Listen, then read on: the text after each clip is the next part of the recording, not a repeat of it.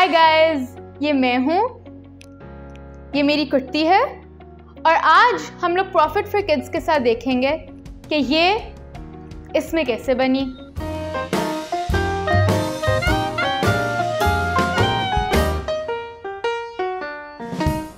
It all starts with a tiny seed of cotton. Cotton is grown in the provinces of Punjab and Sindh. So what basically happens is that the farmers sow the seeds in spring. Immediately afterwards, monsoon rains भी आ जाती हैं. And as we all know, जब बारिश आता है तो पानी आता है. Since the seeds need water to grow, that bit is handled till August. The period when all this happens is known as the Kharif period. Moving on to step 2 of your kurti being made. It now has to be cleaned. It is not cleaned with soap, इसमें Dettol का काम नहीं चलेगा, but a process known as ginning occurs. Ginning is when the seeds are removed from the cotton. This happens in ginning facilities. There are many ginning facilities spread across the 2 provinces, so the cotton can be transported there without high costs. सबसे पहले, the cotton is put in tubes where it is dried. After that, it is cleaned to remove sticks and dirt and then put in the gin stand.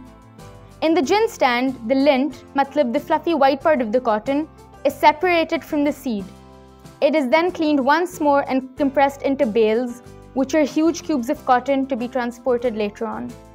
क्या आपको पता था कि modern ginning facility से पहले एक बंदा एक पूरा दिन लगा के सिर्फ आधा किलो लिंट का सेपरेट करता था, जबकि अब मॉडर्न जिनिंग फैसिलिटीज की वजह से 2,30,000 सेपरेट हो जाते हैं और वो भी एक दिन में. I mean technology. Thank you science. Moving on to step 3. Cotton हो गई है अब साफ और अब इससे बनना है धागा. इसके लिए वो स्पिनिंग मिल्स में जाएगी और फिर धागा बन जाएगा.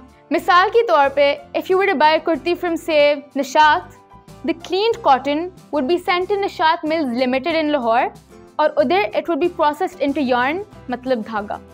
Faisalabad and Multan have a lot of these spinning mills. समझ लो कि when the cotton comes here in the bales, it's like baby hair. In other words, very soft. In here, it is combed, straightened, and pulled into long strips. Ab it feels kinda like cotton candy. Then it is spun and twisted बहुत बार so that it becomes thin and ends up as a thread.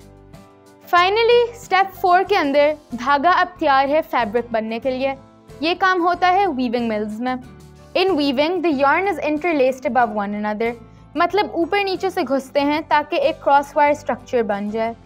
Weaving is mostly done in Faisalabad on devices called looms. Looms की मदद से the fabric is made, also known as grey fabric, the raw material which has not been dyed yet. Moving on to step 5, which is dyeing. In dyeing, the fabric has to be, well, dyed. That's it guys, that's literally it. Moving on to step 6. Lastly, the dyed fabric is sent to garment factories.